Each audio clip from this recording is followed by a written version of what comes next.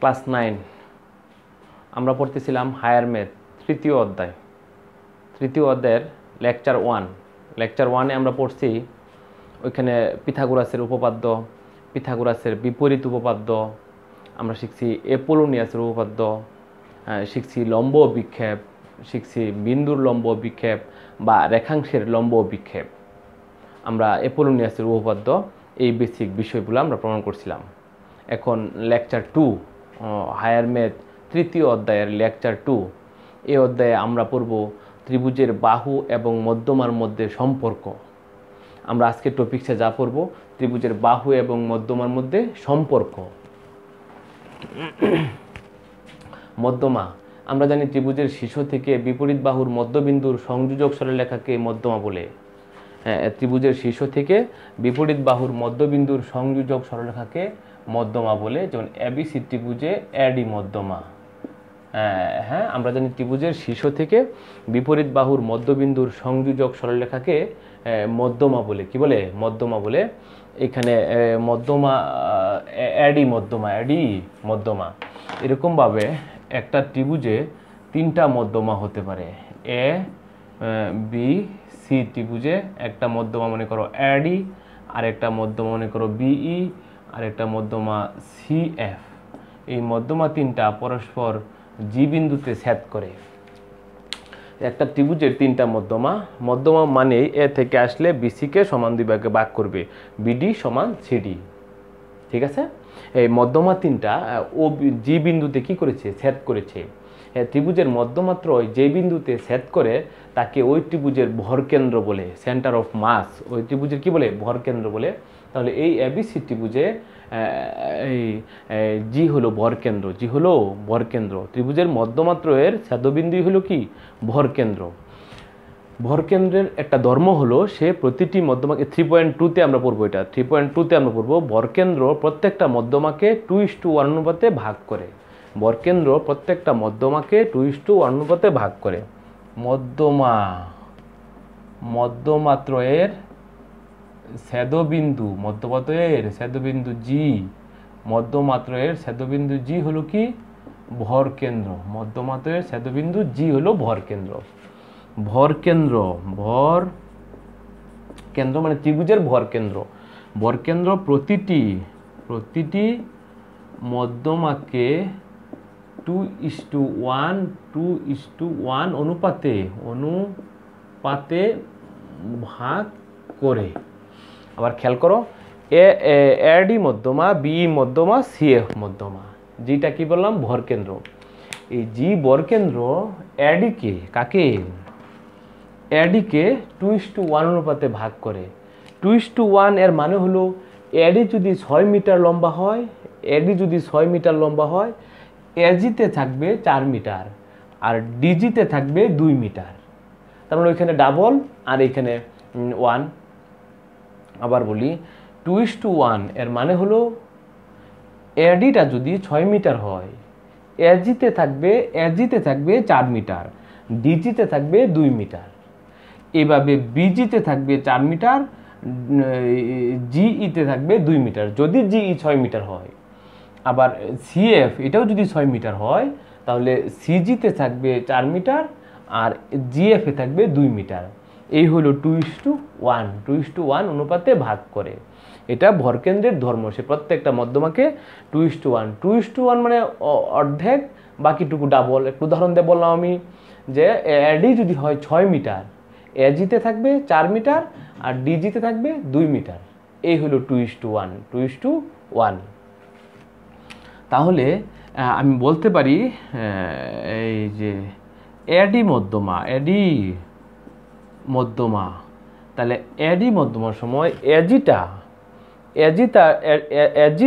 ডিজির double, AG equal to 2 DG, মানে এজিটা ডিজির double. আমি লিখতে পারি এজি ইকুয়াল টু 2 ডিজি। উল্টায় বললে ডিজি সমান হাফ এজি। একটু উল্টায় কথা, এখন বলবো এজিটা ডিজির না, এজিটা এডির 3/2 ভাগ। আবার বলি, এই কাঠিটা ছিল 6 মিটার, 6 মিটার, 2 ভাগ 3টা ভাগে ভাগ করলে সমান, তাহলে 2 metre 2 metre 2 metre 2 metre 2 metre 2 metre. তাহলে এজিটা এডির 3 ভাগের 2টা অংশ, আবার ডিজিটা এডির 3 ভাগের 1টা অংশ। বিষয়টা খেয়াল করো, এজিটা এডির 3 ভাগের 2টা অংশ, ডিজিটা এডির 3 ভাগের 1টা অংশ। ওকে, আমরা বলবো এজিটা এই ডিজির এজিটা এডির 3 ভাগের 1 অংশ। এটা উল্টায় বললে এডিটা 3 এজি।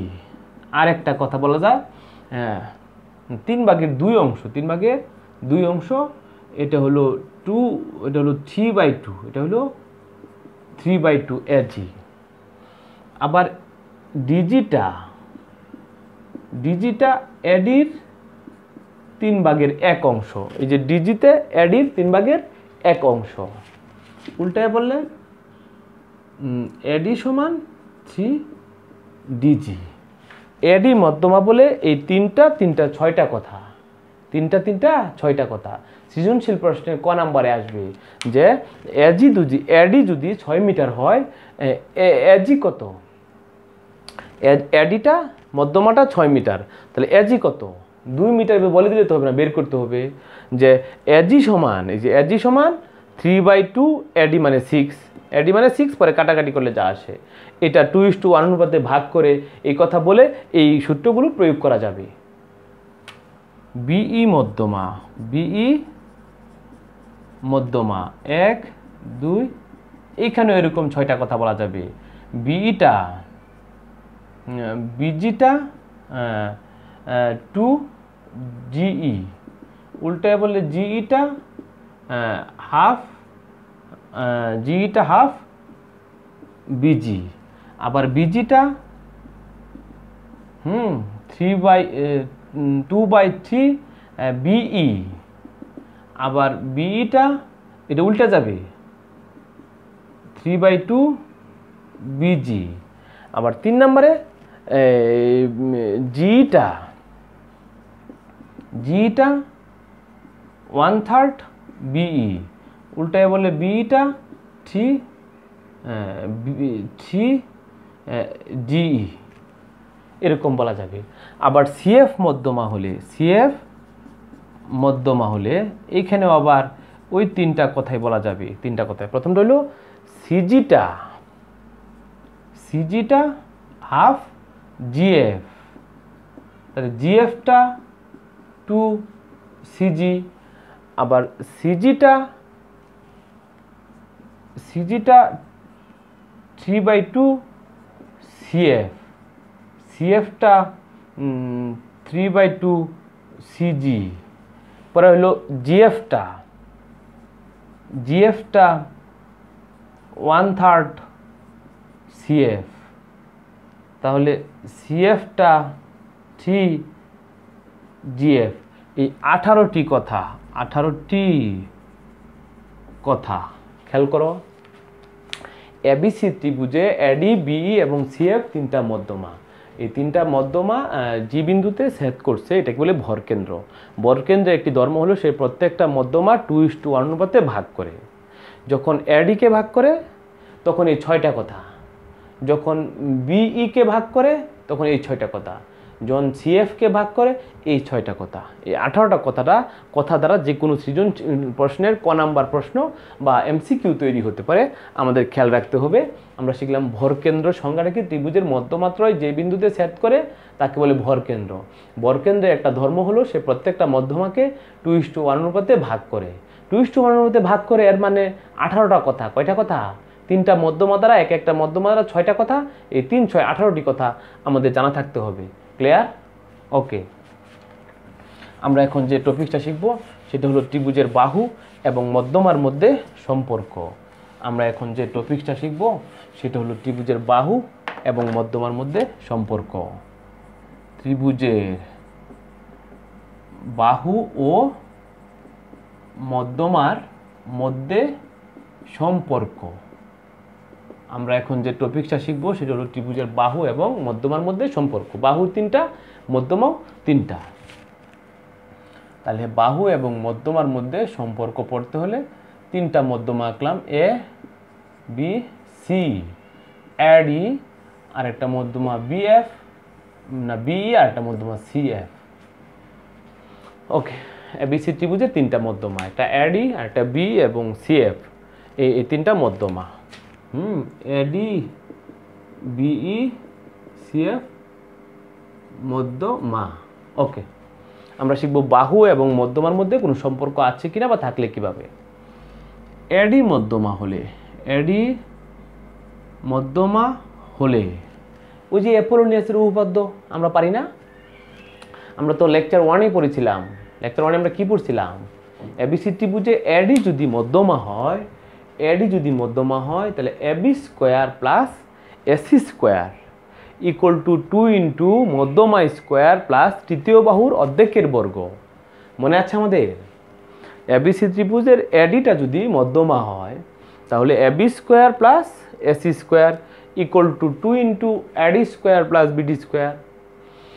আবার যদি সিএফটা মধ্যমা হয়, বিইটা মধ্যমা হয়, বিই, তাহলে হবে AB square plus BC square, AB square plus BC square equal to 2 into B square plus A square অথবা সি স্কোয়ার। যদি সিএফটা মধ্যমা হয় তাহলে AC square plus BC square equal to 2 into CF square plus হয় F square না হলে BF square, যেটাই বলো কোনো অসুবিধা নেই। এটা হলো অ্যাপোলোনিয়াসের উপপাদ্য। কোনো ত্রিভুজে মধ্যমা থাকলে আমরা লিখতে পারি, এটা গত লেকচারে আমরা পড়ছি। অ্যাডি মধ্যমা হলে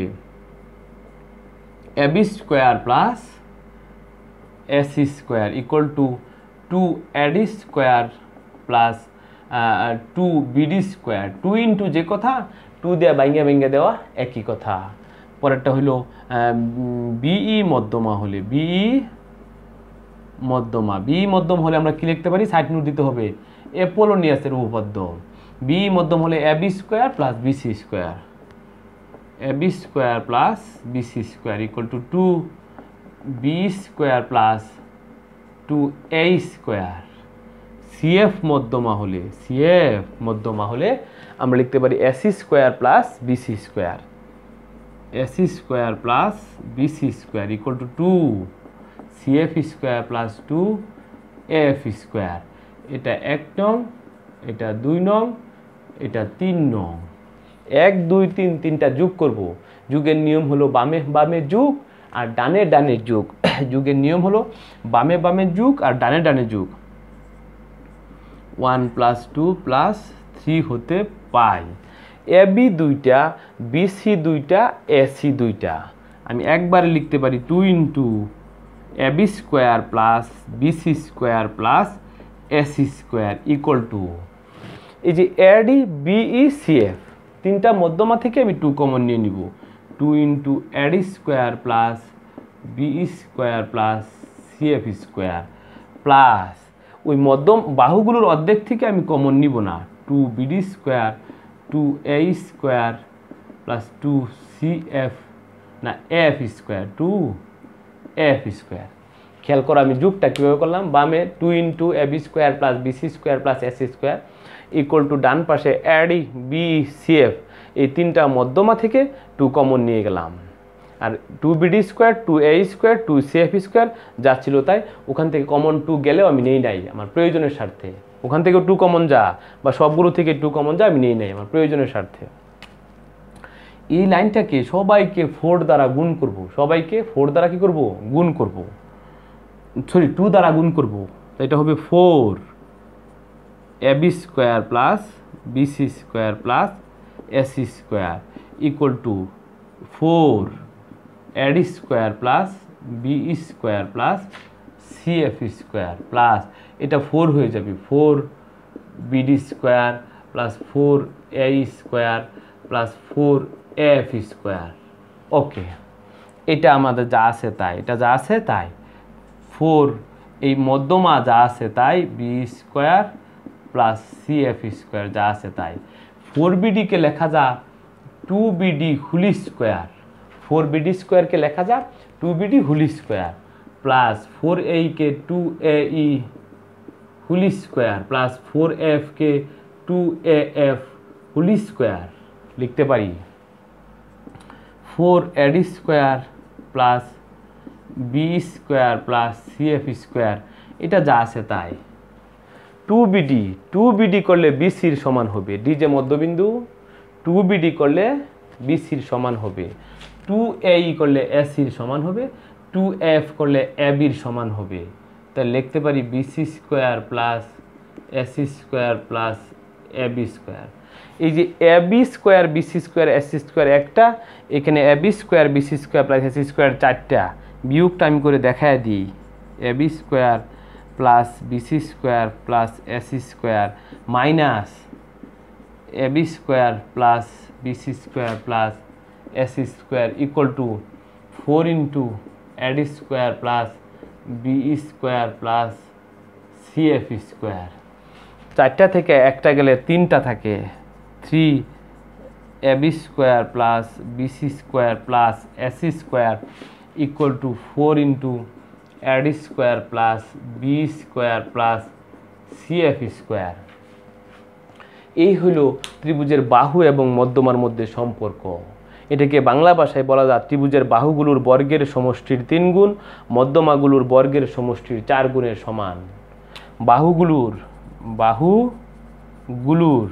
বর্গের সমষ্টির 3 গুণ, মধ্যমাগুলোর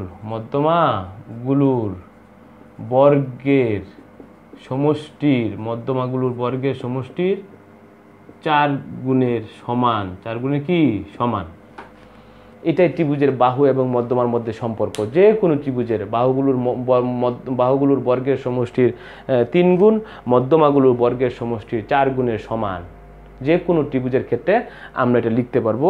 আর আমরা পাশাপাশি ত্রিভুজের বাহু এবং মধ্যমার মধ্যে সম্পর্ক শিখে গেলাম। কিভাবে? 3টা মধ্যমা বলে 3 বার অ্যাপোলোনিয়াস প্রয়োগ করব, 1 বার 2 বার 3 বার যোগ করব।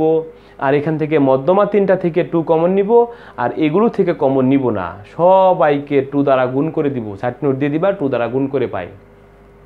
পরে এটা প্রয়োগ করলে, এইভাবে প্রয়োগ করলে, বিয়োগ করলে প্রমাণটা মিলে যায়। ত্রিভুজের বাহুগুলোর বর্গের সমষ্টির 3 গুণ, মধ্যমাগুলোর বর্গের সমষ্টির 4 গুণের সমান। এটা আমরা শিখলাম। এটার সাহায্যে আমি কিছু কাজ করব, আমি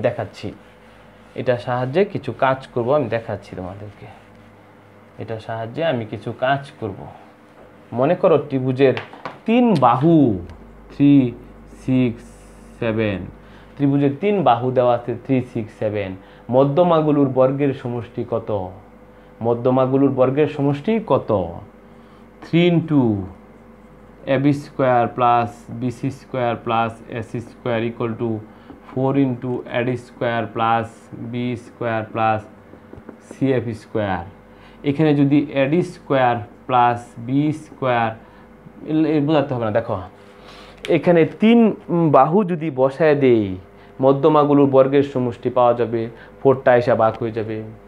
এই সম্পর্ক থেকে ত্রিভুজের 3 বাহু দেওয়া থাকলে মধ্যমাগুলোর বর্গের সমষ্টি পাওয়া যাবে, মধ্যমাগুলো দেওয়া থাকলে বাহুগুলোর বর্গের সমষ্টি পাওয়া যাবে। কোনো অসুবিধা নেই। 3 বাহু দেওয়া থাকলে মধ্যমাগুলোর বর্গের সমষ্টি পাওয়া যাবে, আর মধ্যমাগুলো দেওয়া থাকলে বাহুগুলোর বর্গের সমষ্টি পাওয়া যাবে।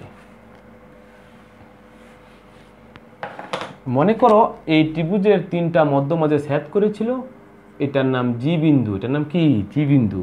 আমি পড়াচ্ছি 3.1 এর 7 নাম্বার এক্সট্রা। 3.1 এর 7 নাম্বার এক্সট্রা। 7 নাম্বার এক্সট্রা করতে হলে এই যে ত্রিভুজের বাহু এবং মধ্যমার মধ্যে সম্পর্ক যে পাইছি, এটুক করতেই হবে। সম্পর্কটা আমরা কি পাইছি? 3 into AB square plus BC square plus AC square equal to 4 into AD square plus BE square plus CF square. এটাকে আমরা 1 নং সমীকরণ ধরলাম। এখন জি ভরকেন্দ্র, জি কি ভরকেন্দ্র, মধ্যমাকে 2:1 অনুপাতে ভাগ করে। আমরা ওই যে 18টা কথা যে শিখছিলাম, 18টা কথা শিখছিলাম যে ওইখানে আমি লিখতে পারি। সুতরাং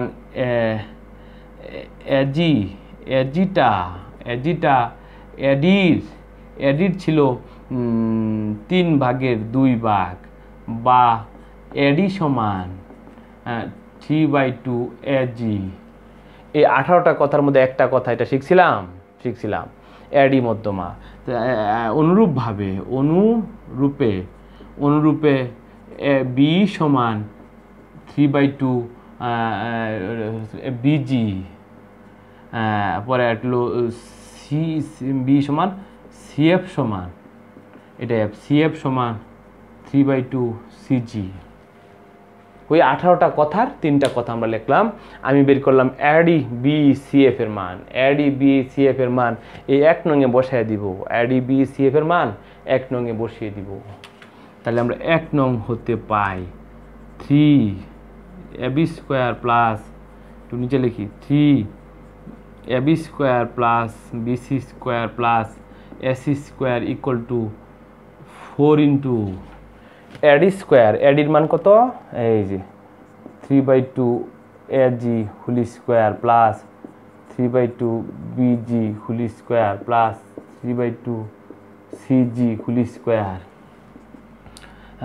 4 into 9/4 AG square plus 9/4 busy square plus 9/4 CG square.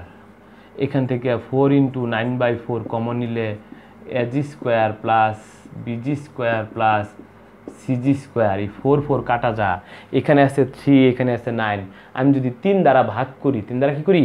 ভাগ করি, তা পাবো AB square plus BC square plus AC square equal to 3 into AG square plus busy square plus CG square. প্রমাণিত। এটাই হলো বইয়ের 7 নাম্বার এক্সট্রা। এবিসি ত্রিভুজের ADB CF মধ্যমাত্রয় পরস্পর জি বিন্দুতে ছেদ করলে প্রমাণ করো যে AB square plus BC square plus AC square equal to 3 into AG square plus busy square plus CG square. প্রথমে ত্রিভুজের বাহু এবং মধ্যমার মধ্যে সম্পর্ক বের করতে হবে। বের করে ওটাকে 1 নং সমীকরণ দিতে হবে। পরে ভরকেন্দ্র প্রতিটি মধ্যমাকে 2:2 অনুপাতে ভাগ করে। সুতরাং আমরা লিখতে পারি AG/2/3 AD। এটা কোনো ব্যাখ্যা লাগবে না। ওই যে 2:1 মানে ওই 18টার কথা শিখাইছি, ওখান থেকে এই কথাগুলো প্রয়োগ করলাম। AD বের করলাম, বি বের করলাম, সিএফ বের করলাম। পরে এই মানগুলো এখানে প্রয়োগ করলে প্রমাণটা মিলে যাবে। কিন্তু এই প্রমাণটা এইভাবে না আসা, একটু অনেক সময় ঘুরায়া আসে। ঘুরায়া কীভাবে আসে আমি দেখাচ্ছি। আমি এখানে কি করছি একটা বিষয় খেয়াল করো, ইম্পর্টেন্ট বিষয়, খুবই খেয়াল করো। সৃজনশীল প্রশ্ন, পেজগুছ না শিখলে তো হবে না। আমি বের করছি এডি বি সিএফ, 3টা মধ্যমার মান বের করছি এজি আকারে, বিজি আকারে, সিজি আকারে। এই 3টা মধ্যমার মান এজি বিজি সিজি না একে অন্য আকারেও বের করা যায়। আমি দেখাচ্ছি। এই যে এজি না লিখে ডিজি আকারে বের করা যায়। ডিজিটা আমি লিখতে পারি, ডিজিটা 1/3 এডি, 1/3 এডি। তাহলে লেখা যায় এডি সমান 3 ডিজি।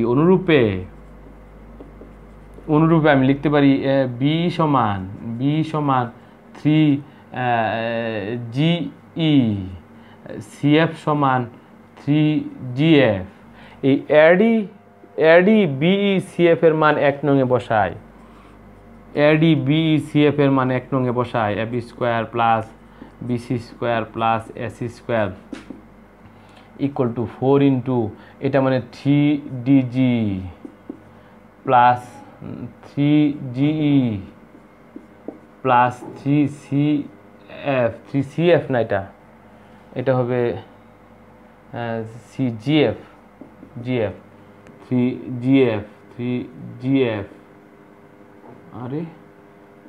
GF whole square.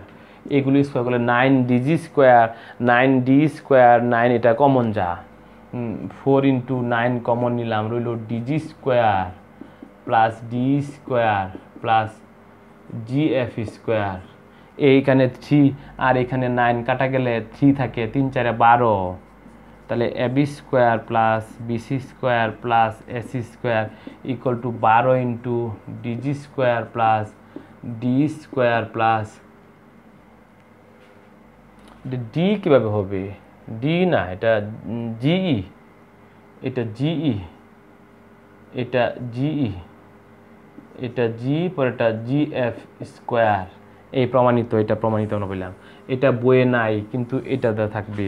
আমরা যে 7 নাম্বার প্রমাণটা করছিলাম ওটাতে কি ছিল আমি আবার লিখতেছি, লিখে মিলাই দিচ্ছি। AB square plus BC square plus AC square equal to, ওটাতে কী প্রমাণ করলাম, 3 ছিল মনে হয়, 3 into AG square plus busy square plus CG square. এটা হলো 7 নাম্বার। এটা হলো কি 7 নাম্বার, আমরা কতক্ষণ আগে প্রমাণ করছি।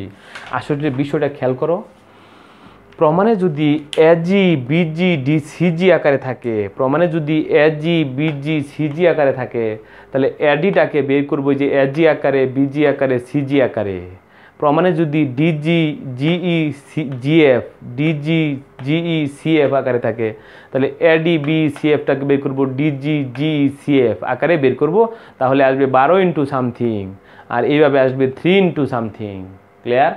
আমরা একটা মূল উপপাদ্য পড়ছিলাম, প্রথমে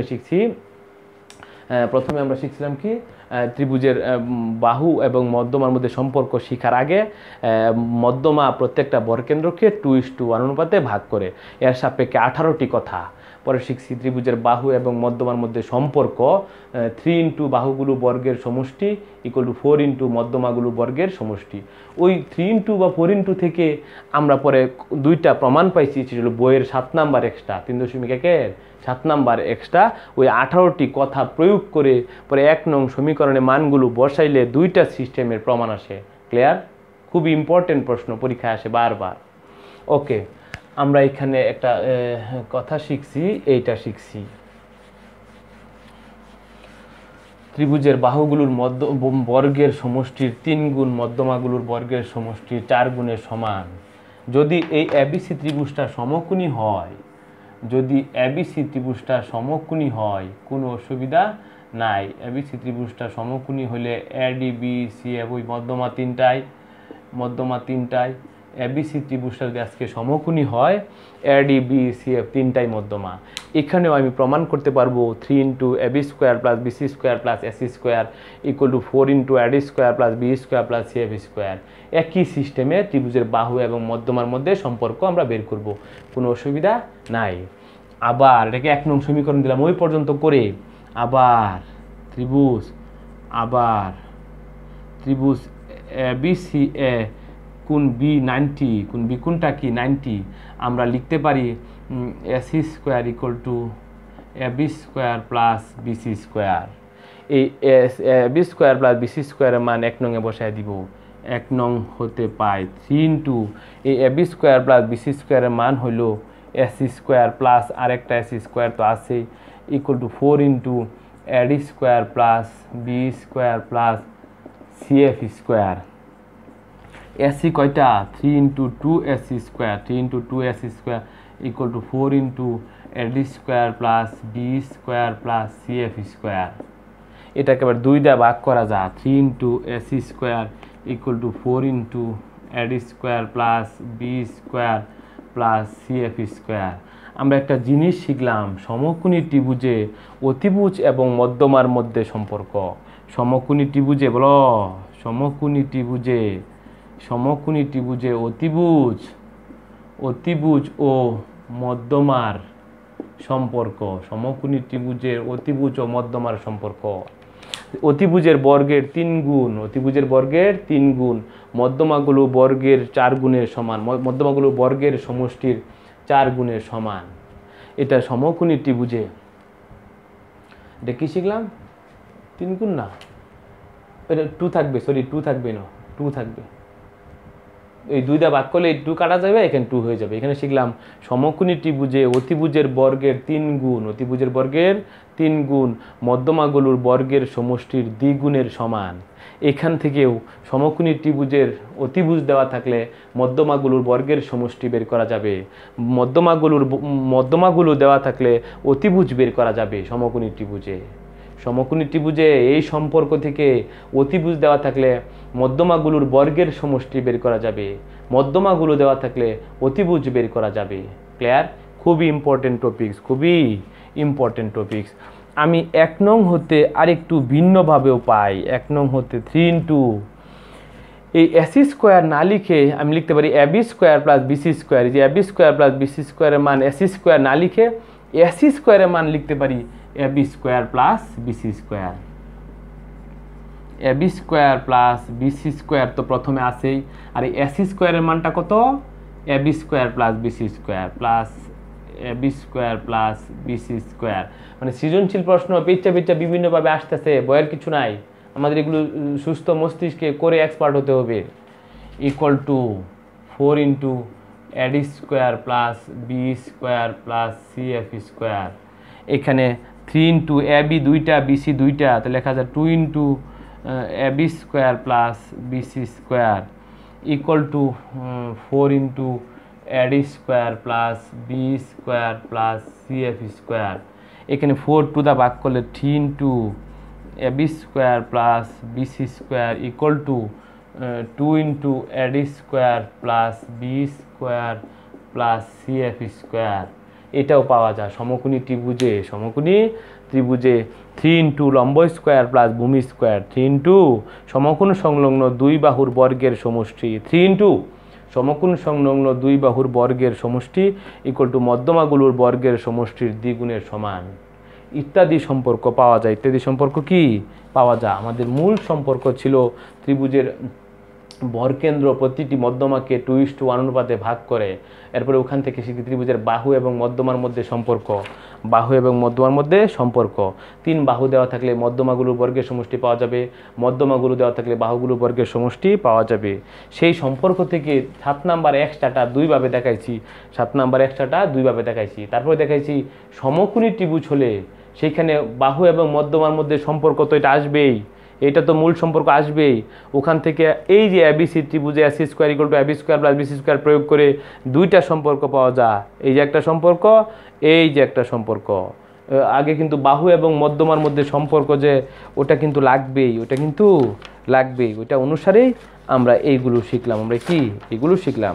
আমাদের হইল ত্রিভুজের বরকেন্দ্র যে প্রত্যেকটা মধ্যমাকে 2:1 অনুপাতে ভাগ করে, ওটার সাহায্যে কতগুলো কথা শিখলাম।